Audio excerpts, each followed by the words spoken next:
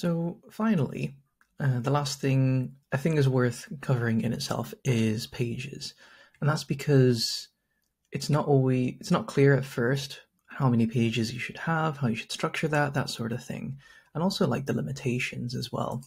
So in terms of recommendations and how I suggest you organize your pages and put them together, is you use these 5 different constants. So first you have your cover. So that's the first page that when you go back to the file browser, you'll see whatever you've got in this particular file. So it can be good to put this up top and say my first file. And if I then frame this, this can be the cover sheet. So when somebody looks at this file in the file browser, this is what they'll see. So you can put the key information, use it for statuses, that sort of thing. And that's very helpful when working with other designers, and even just to remind yourself what you're working on and what's contained within this file.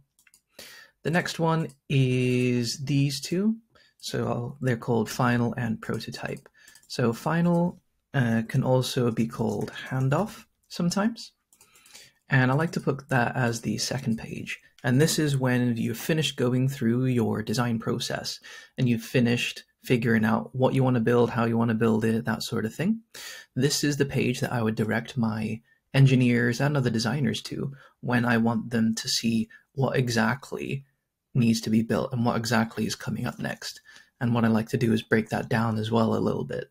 So this is what you would consider the finished page, if you like. You can also create alternative versions as well, so that can be helpful sometimes. If you want to indicate to people, we've actually gone through a couple of key revisions and we want to build a version 1, but here's a version 2 we might want to put on top. The next suggestion is a prototype.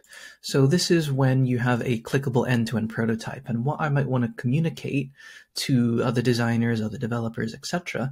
may be different to the clickable prototype or the user tests that I'm putting together. So that's why I recommend having that as a separate page. Working is the next one. So this is where you'd spend the bulk of your time, or where I spend the bulk of my time, experimenting with a few different flows, a few different ideas, a few different ways to model something or to communicate something over to the user, and to see if we can get to a conclusion and to a decision about what it should be. And this is good if I need to do some small fixes and tweaks as well, and update things like we might want to change the type scale if it's very early days, or later on we might choose to change the border radius and we want to make sure that that looks quite right, or update the copy, for example, before moving that over into the handoff page. The last one I recommend is components.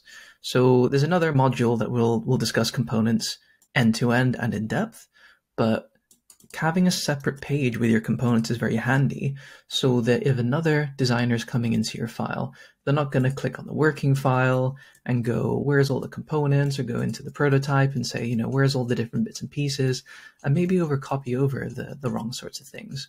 So I have a few different blogs and things talking about this, about why this is a really useful thing to do. Long story short, if you have one page where you've created all the new working components or all the local components, it's good to separate the two and put them together onto the same page. So you can see clearly, here are the components that I've created that should be absorbed back into a bigger design system. And here are the local components that I've only used locally for this file in order to deliver the work and arrive at the decision. So that wraps up the first module. I hope that was useful, gave you an orientation in terms of where the different panels are and how to find your way around Figma inside the design file, where to find the core tools that you'll need to use and how to use them, as well as the pages and my recommended setup for pages. In the next module, we're going to cover the shapes and the tools and use them a bit in depth, so you can see in a little bit more detail how to get the best out of those things instead of just dragging and dropping the different presets.